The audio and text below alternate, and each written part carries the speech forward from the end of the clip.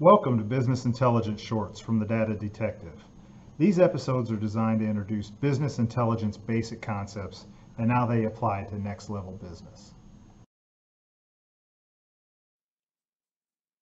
In this episode, we're going to cover funnel charts. Funnel charts are a type of chart often used to represent stages that show a comparison percentage for each stage. This type of chart can be useful in identifying potential problem areas in an organization's sales process. A funnel chart is similar to a stacked percent bar chart. A funnel chart displays values as progressively decreasing proportions, amounting to 100% in total. The size of the area is determined by the series value as a percentage of the total of all values. Any funnel consists of a higher part called a head or base, and the lower part also referred to as the neck.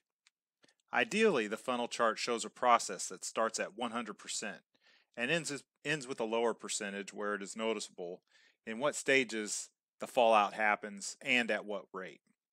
A funnel chart is ideal for finding operational bottlenecks in product manufacturing or in a sales process.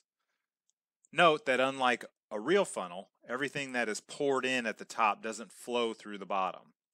The name only refers to the shape of the chart, the purpose of which is illustrative. In this simple example, we're going to look at a very basic sales funnel chart. The head of the funnel represents the total count of qualified leads, and the neck represents the total count of closed sales from those leads. You should notice the percentage change as the funnel progresses from head to neck. If more stages of the sales process were available, you could determine at what stages the most loss occurs. Here we can also filter by the lead type.